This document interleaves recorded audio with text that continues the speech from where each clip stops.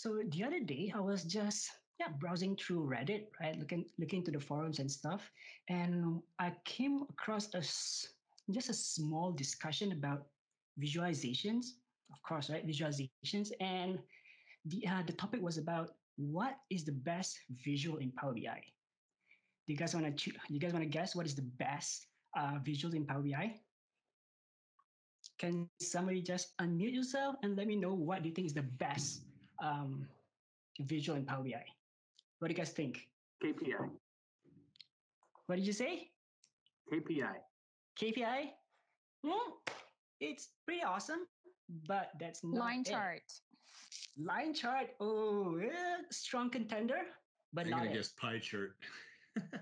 Pie chart is awesome, but you know what? It's not. None of those. The best visual is actually sales funnel or funnel chart in Power BI. And guess what? I know like everybody's talking about it in Reddit, so you guys hear it first from me. And yeah, what I'm gonna do today is I'm gonna teach you guys on how to create a sales funnel using funnel chart. All right? Okay. But before I start, what is actually better than sales funnel? I mean, what is actually better than funnel chart? Uh, Waterfall. Ugh, waterfall is so yesterday. No, just kidding, Babs. Right? No. What is better? I personally think this visual is better than funnel chart, and it is funnel chart will drill with drill down functionalities. All right, great. So yeah, but before I continue with this little tidbit, what I want to say something.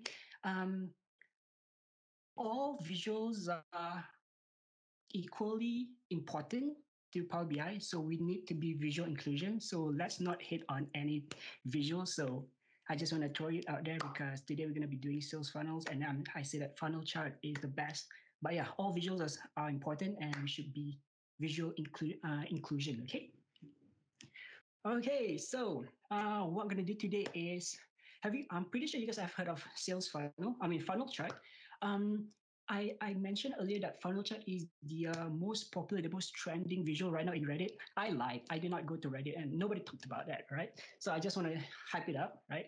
But I do think that funnel chart is not being used quite often enough. A lot of people, they prefer KPIs, they prefer line chart, they prefer bar chart, and even pie chart. Can you believe that? Pie chart is pretty awesome.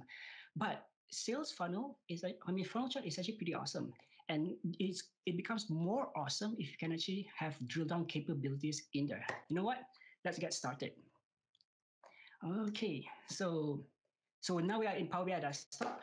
Before we start, let's have a look at the introduction. So let me just give you a business context, right? Company A has an ERP system that stores the following type of transactions in separate tables. So the key is separate tables. We have one table for inquiries, one table for quotations, one table for sales orders, and another one is for invoices. Why does it do that? Because it's a lot of transactions and it's just how we actually track different metrics in different fact tables. Like different metrics, different fact tables, right? Or else, if you put everything in one fact table, it's going to be so huge and it's going to take a long time to process and a long time to load, right? If we separate that into different fact tables, we'll be creating a better dimensional model for our Power BI reporting. All right, so let's have a look into the data model. Ta-da. Okay, this is not the data model. Okay, see, look at that. It's a very simple data model. We have dim product, and then we have fact sales orders, first fact table, fact inquiries, second one, fact quotations, and fact invoices. So when we look into these different metrics, we can kind of see that there's actually a funnel going on, right? So first, inquiries. Customers ask, hey, how much this is? Second, quotations. They want to, give me a quotation about for this stuff. And third, it becomes a sales orders. Once the client pay for it, then it becomes an invoice, right? So these transactions are being stored in a separate tables, right? So typically, what people do is they just grab a funnel chart and they just put in all the measures into the value bucket. Right, look at it. So values. Total inquiries is the first one. Total quotations is the second one. Total sales orders is the third one. and then total invoices is the fourth one. So by creating a single measure for every single fact table, you can actually just put everything in the values and have your sales funnel. But you do not have the drill down capabilities. Like if I right click on this, I can't drill down to see what is the details, what makes up of the inquiries. Some people would say that maybe what we can do is, let's say, if you want to drill down into dream product, can we bring the product hierarchy into groups? Nope. Even though, even though the all these fact tables are sharing the same dimension, you can't do it this way. The reason is because we have multiple measures in here and they are siloed. Okay. So what can we do? Like, what can we do? What can we do to actually make this more awesome, right? How can we actually make it so that we can actually drill down into the details of every single metric? All right, let's go to step one. First, all you need to do is create a table. Yep. So in Power BI Desktop, I'm pretty sure you guys noticed there is a function called Enter Data. So if you click on Enter Data, what you can do is you can actually create a table manually, and then once you populated the table, you just click load, and it will be loaded into the Power BI data model, right? So what do we want to create here? What I want to create here is a column that has all the metrics that I want to use in my sales funnel, right? Metric, and then I can put let's say inquiries, and then the next one would be what is called quotations, and and the rest of the metrics. I've already created this, so I'm not going to do it here. So I'm going to click cancel. So and I will just show you the table that I've made. Manual entry, and here look at that metric: inquiries, quotations, sales orders, and invoices. But that's not all that you need. The next column that you need is a sort column, because there is a process, there is a step, right? From inquiries to invoices. Inquiries have to be the first one, quotation is the second one, sales orders is the third one, and then invoices is the fourth one. So now you create a column in create in when you were creating the table, just create another column for sort. And once you've done that, all you need to do is go to the data view, click on metric, and then sort this column based on that column sort. I've already done this. So now whenever I create something, inquiries will be the first position, quotation is going to be second position, sales order is going to be third position, and then invoices will be in the fourth position.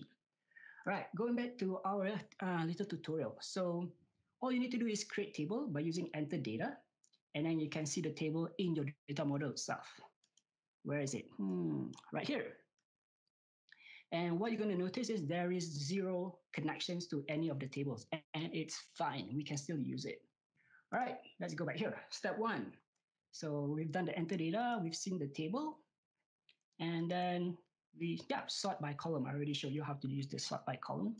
So step two is we need to create a DAX measure. So um, before I did, you know what? I was actually reluctant to show this because like Alberto Ferrari was here, and I did not want to embarrass myself with my horrible decks. But I think this is pretty okay. I took a long time to look into this and see if there's any better way for me to do this, and this is what I came up with.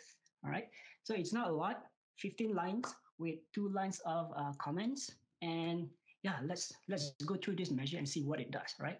So a switch measure. So basically, what we are doing is we are creating a measure that lets us switch between the different measures that are going to be dependent on the filter context of your visual. Right? Does that make sense? Right. So you're going to have, let's say, what's going to happen here is if you choose invoice, this measure is going to return invoice. If you choose quotations, it's going to return quotations. So let's see how does it work. Right? So first thing is if you look into line number 5, I'm pretty sure it's pretty small, but you know what? Let's have a look here. DAX, manual entry, measures. I'm gonna make it slightly bigger for you guys. Metric switch. All right.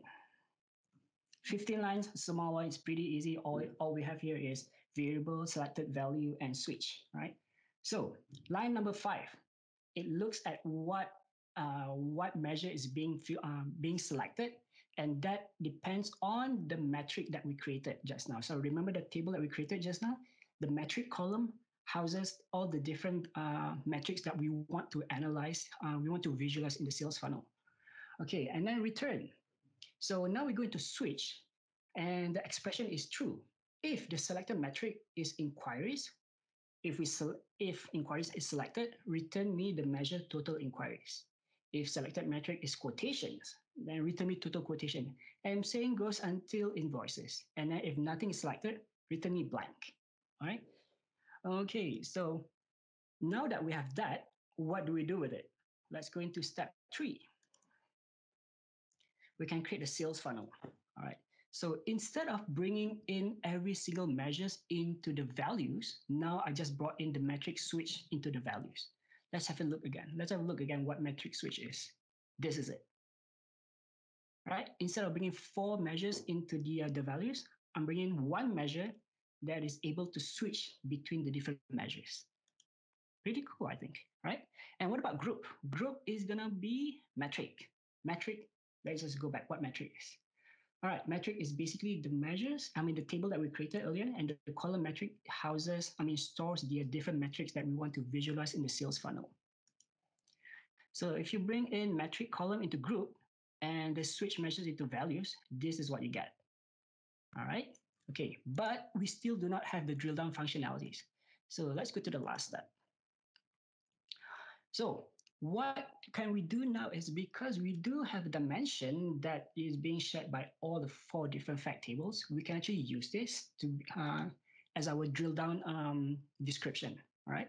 So what you can do is here, click on this and then bring in product hierarchy that I have prepared earlier and bring it into the group under metric. So the sales funnel, what it's going to do first is it's going to bring us the different measures by metric, and then you'll be able to actually drill down into categories, subcategories, and product. Right, let's have a look. Okay, so now we have inquiries, quotations, sales orders, and invoices. If I right click on inquiries, I can actually drill down into the next level, which is product category. I can actually drill down further into subcategory and drill down further into product. And this works with all the different measures that we have in here. Right? Sales orders, for example, drill down. Because they all share the same dimension, we can actually now drill down into the different metrics and then look at the product hierarchy for that metrics. All right, cool. So what do you guys think about that? What do you guys think about it? Yeah, unmute yourself. Let me know. What do you guys think? Give you some clapping. There's some clapping too. Really cool. Yeah. All right. Okay, so I'm not done yet. All right, so now we have results. So this is the result. This is the sales funnel with drill down. But another thing that you can actually use with this technique is this. You can actually turn it into a slicer and use one visual to actually toggle between the different measures that you want to visualize. So this is great, especially if you do not have a lot of real estate in your report, right? So instead of having 4 different visuals that shows us the same thing, what we can do is we just create one visual and then toggle between the different metrics. Right? This way, we can we can actually reduce the amount of visuals that we have on our report canvas. All right, I think that is it from me. Do you guys have any questions at all about this?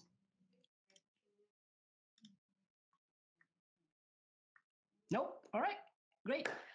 If you so this little tutorial is actually available on our website. So if you want to play around with this, feel free to go to our website and have a look at it. And I think